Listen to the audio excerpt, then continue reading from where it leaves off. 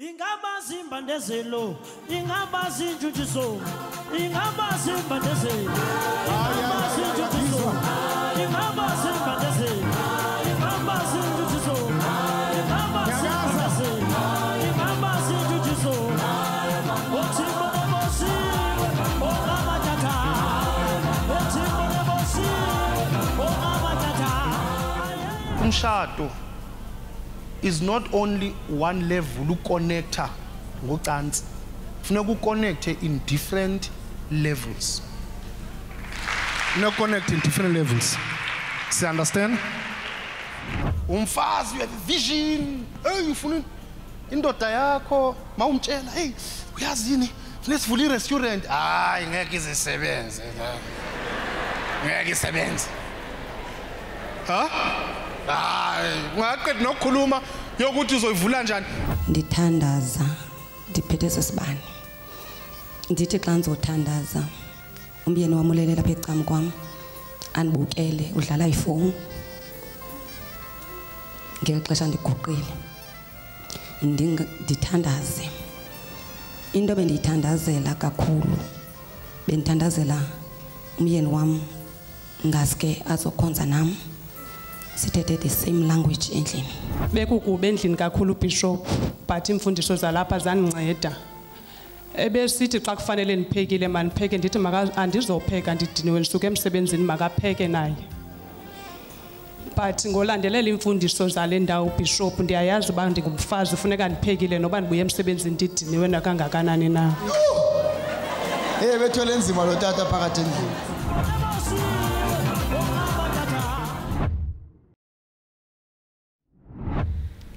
Ikhona into ukuthi abantu abawu2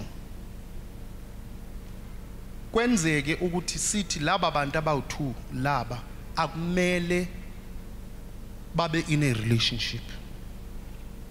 Kenzeka. That is why mawusearch umuntu, don't be afraid to come out of relationships, because you can't find umuntu perfect. You can't find umuntu perfect, but funeka ube nalo muntu obonayo ukuthi nina no2 nifanelene. Ukufanelana is not his keeper, is not this. Ukufanelana, it's about the characteristics. Kuyazwakala kahle. When abantu abawu2 be together, there are certain levels ekumele ba connect ngazo. Abanye will connect with each other in a friendly manner. Umuntu ombonayo ukuthi ingathi umngani wakho ufree naye, uyakwazi ukuxoxa naye, uyakwazi ukuengage naye. Kusumuntu omsabayo, umuntu ozibona ukuthi ingathi awukho free, kumuntu ofree. So si connecta nomuntu in different levels, and funeka uzibheke zonke ezi level. Umshado is not only one level uconnector ngocansi, funeka uconnecte in different levels. No connect in different levels. See, understand? Because kukhona okunye ekungathiwa ay mani connector la, this is the basics and the most important. Okunye ki relationship kungalungiswa if you understand anything. Kokunye kuthiwa yabona mani connector ngale akukhonakala ukulungisa ezinye izinto. So kumele umuntu connect in different levels. High on the list, funeka ukwazi ukuconnecta nomuntu in a level where together niba ngathi ni team. Because you must remember, masi sesithola abantwana, into esiyibiza ukuthi manje sigcwalisa ifamily yethu. Abantwana, i-environment abaza kuyo, umndeni abazalelwa kuwo will shape ubomi balabantwana. Abantwana mabe badala beneyingane bazawupractice lento bona bebeyibona yenzwa ekhaya. So you are setting a trend yesithakazelo sakho noma isiduko sako wenu. You are setting a trend yokuthi this family, even generations to come, izaba ifamily enjani. See, understand amason? Yonke into ebomini ine responsibility. So umndeni siyathanda ukuba nepartner sifuna uba sodwa, but there's a responsibility nalapho, because end of the day thina sizawuphinde siletha abantu emhlabeni, aba bantu bazoba yilento thina besiyiyo. Angaba niyangizwa kahle na? So there's responsibility lana involved. So I must connect nomuntu wami mangisebenzise lelo gama, but on top kufanele ngikwazi ukuconnecta naye in a manner ukuthi manginalo muntu lo kufanele ngizibone ukuthi mina ndoda I become a better man, ukhipha the best out of me, yabona, not the worst. And she's a team player, uyi-team player. Mina manginaye ngizibona so two siyi-team, ngibona mina naye so two singabhekana nobume, ngibona mina naye so two singaface challenges, i-dreams zami ne-vision yami naye uyazishare. We don't have to have the same dreams, but similar. I can't have dreams and visions eziyale unkosikazi wami indoda yami ipartner yami i-dream ne-vision zakhe ziyale, inkinga le, we're going to have a problem.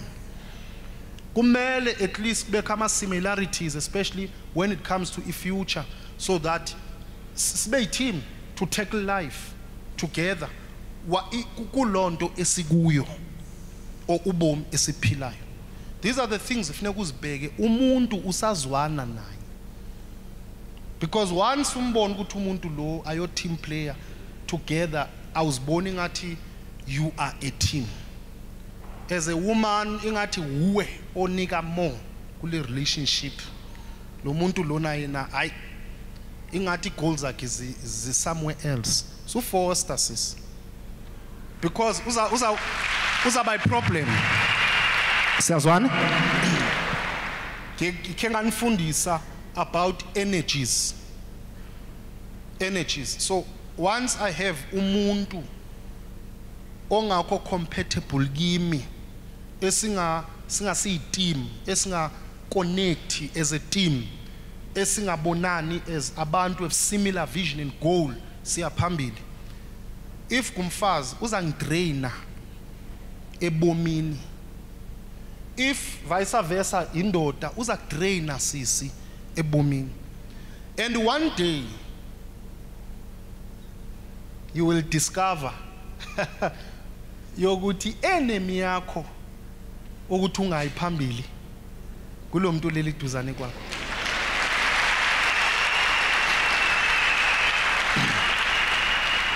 And then buka mina ungangikhumbuli kusasa, and then ma wake up and you discover ukuthi you know what, angindawo nalomuntu, ube sewuqedile mntaka baba, sewubophile waqeda sewushadile, and yazi ukuthi kwenzekani, uqale manje ubona omunye umuntu wesifazane ingathi uyo compatible kuwe,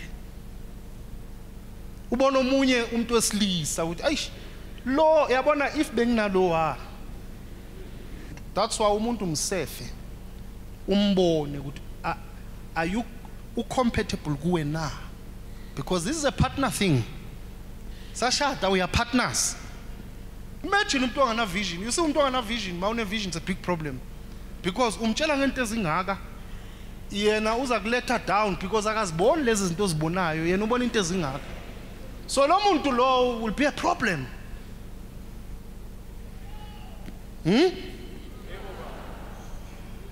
So uzaba yini?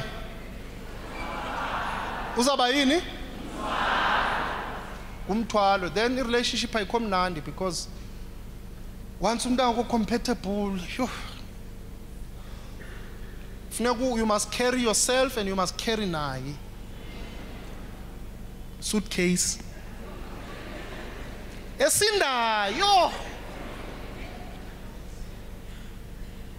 So you are a man on a vision, a man. Umfazi wakho no vision. Then at the end of the day umfazi, you have a vision. Hey, ufuna indoda yakho mawumtshela, hey uyazini funeka sivule i-restaurant, hayi ngeke izisebenze. ngeke isebenze.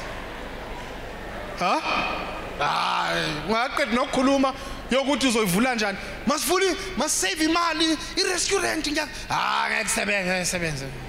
Ngichitha imali yami ngama restaurant. No. Ufundisa imali yami ama restaurant. Awuhambe ufuna umsebenzi nami ngisebenze. You see, it's a huge problem because you have a vision. Must marry a person or compatible. Hey, misfully restaurant. Yeah, no, it's a good idea. Ucabangan, let's share. You see, you are both passionate about life, pambili. You partnership here, you make things happen. Do you understand, Angtin? You understand, Angtin? Okay, last example, late, compatible. Abanye kunalend English, we are introverts and extroverts. So introverts kabantaba keep to themselves, then extroverts they are out there. Yabon? Kesinskati you get umfazi uthanda uphuma, yabon? Kathanda ukuhlala endlini. Wena uthanda ukuhlala endlini. Now you get married and then umfazi uthanda ngilapha. Masiye mall ngikhathela ngilapha. Vice versa, umfazi uthanda ukuphuma, indoda yakho umuntu nje uthanda izinto, yabona? Big problem. Mfazi wakho she's an extrovert, she's out there, uthanda ukukhuluma, akathanda ukuhlala endlini, yabona? Uthanda ukuvakasha. Wena indoda ufuna ukuhlala endlini, kubukela iTV.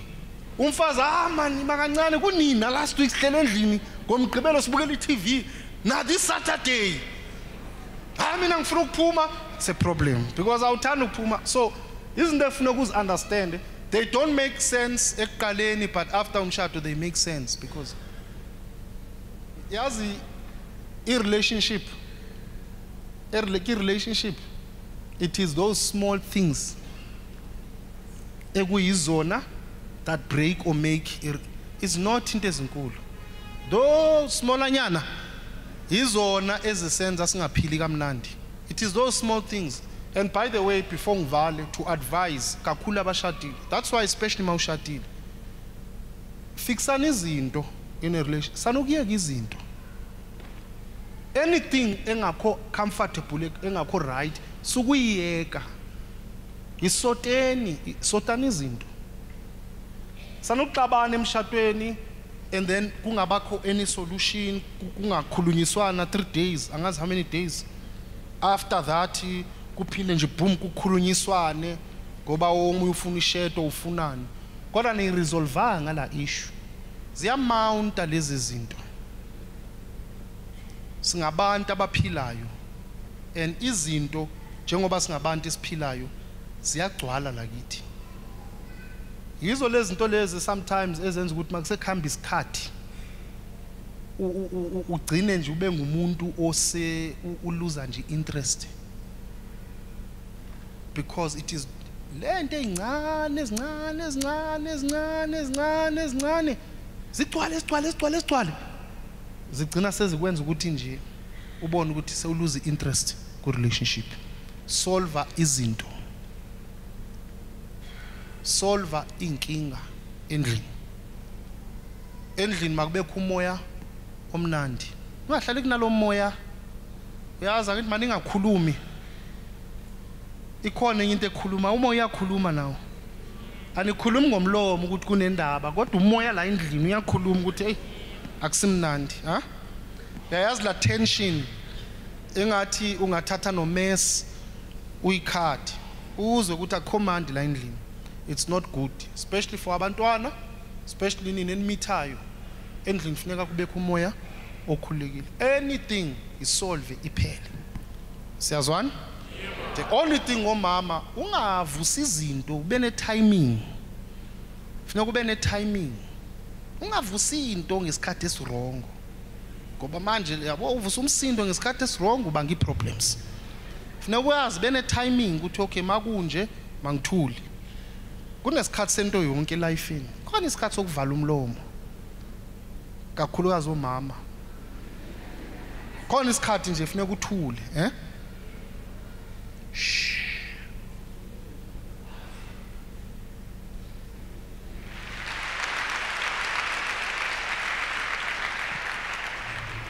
ngicela kabathinteka direct ile mfundiso abanenkinga around le mfundiso beze phambili ukuthi mangikhuleka bakhuleke. You must remember,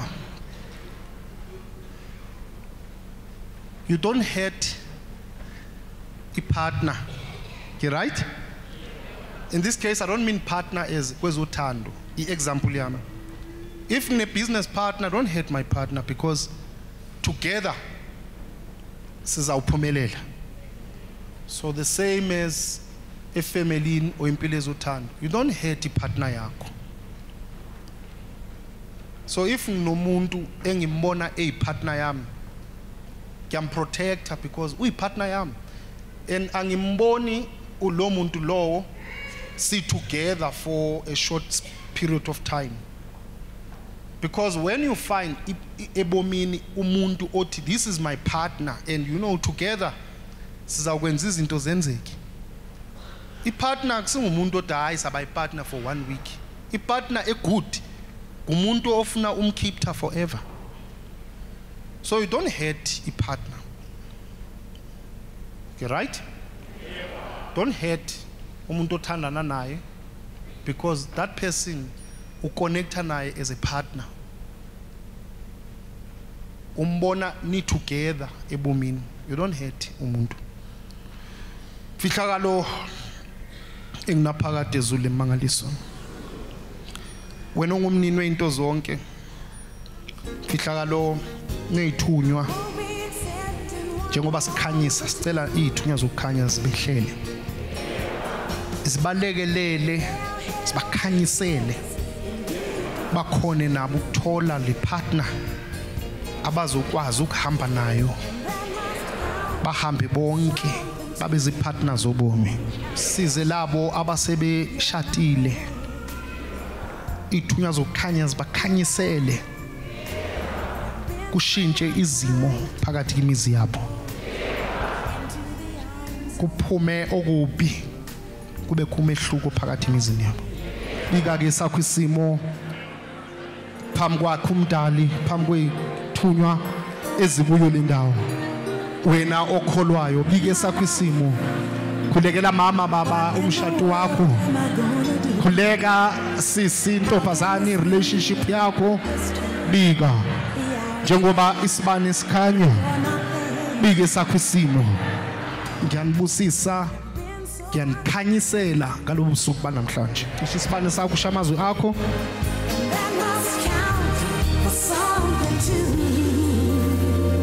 Kube njalo Zulu elingaphakade. With the foundation of the church being love, the Revelation Church of God hosts a Love Life service on the first Friday of each month, where congregants are taught how to lead a holistic love life. Let's take a look at the fruits of the service in the following testimonies. Kuhle masotsha kuhle. Lo uthethayo ngokhuliso kwaMatiwane, uMandlovu uMtungu uMcobo uMalungu uZethani. Osuka kula branch yasePhilippi. Umna masotsha nditshadile ndingumama Matiwane. Emtshatweni wami bengekho mnandi. Kukho ama-ups and downs esilwa nomyeni wami. Ndaqala ukuza kwi-live life. Ndamandisiza, ndithandaza, ndiphethe sesibane. Ndithi xa ngizothandaza, umyeni wami ulele lapha ecam kwam, andibukele udlala ifowuni. Ngeli xesha ndiguqile. Ndithandaze. Into bendiyithandazela kakhulu. Bendithandazela umyeni wami ngaske azokhonza nam. Sithethe the same language endlini.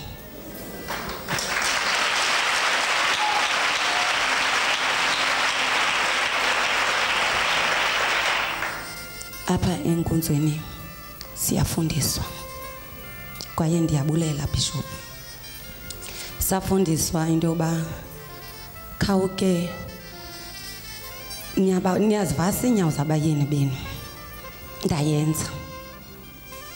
Kutsafundiswa ukuba xa unika umyeni wakho ukutya umnika njani ndayenza ndambona ba uyazothuka izinto Bishop ndizenzayo ndaye ndiqhubekeke ukuze apha enkonzweni kwi-Love Life ndimamela imfundiso eziphuma kutata ndithetha mna Bishop namhlanje ikhona ingoma ethi mna nendlu yam sakumnqula umfihlakalo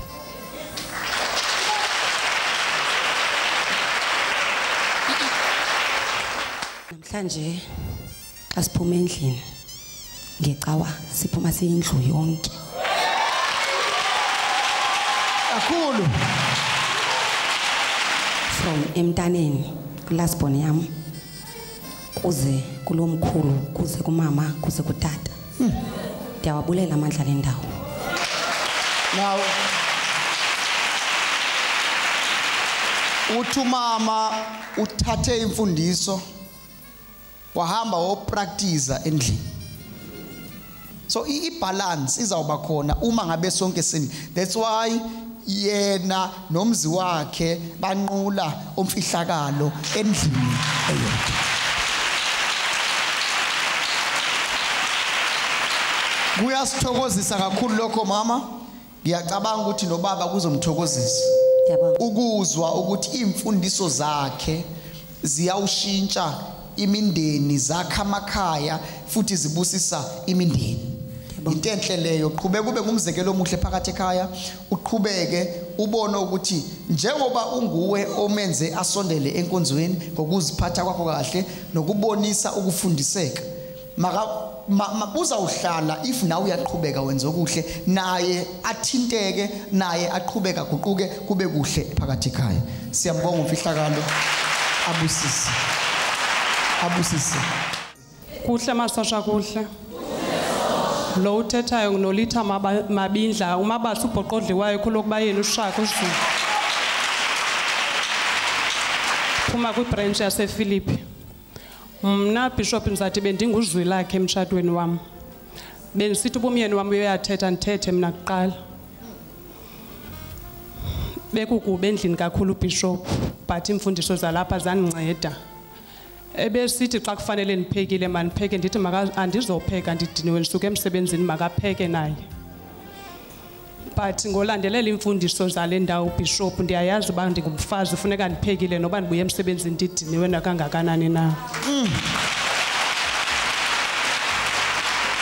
so ubusithi xa ethu ucela upheke nawe uthi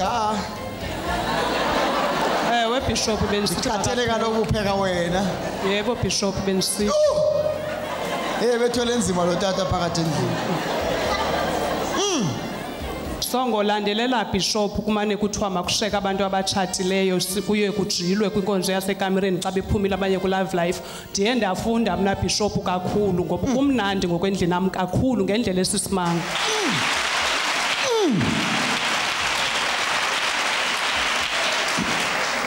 kaloku kumandi because umama uyayazi indawo yakhe utata uyayazi indawo yakhe kubambisenwe kumnandi nomozwi lakhe after ubamela imfundiso ndisekozwi lakhe Bishop mna ndingene apha ndina 4 years emtshatweni kodwa ngoku ndiyazidla ndina 9 years nomyeni wami emtshatweni